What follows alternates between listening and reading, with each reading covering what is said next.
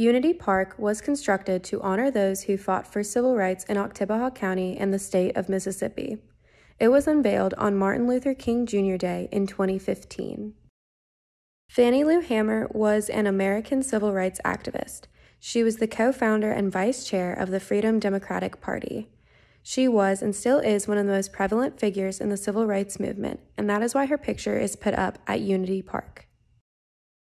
The Game of Change took place on March 15, 1963, and was the first basketball tournament game played by a Mississippi State University team versus a team that had black players.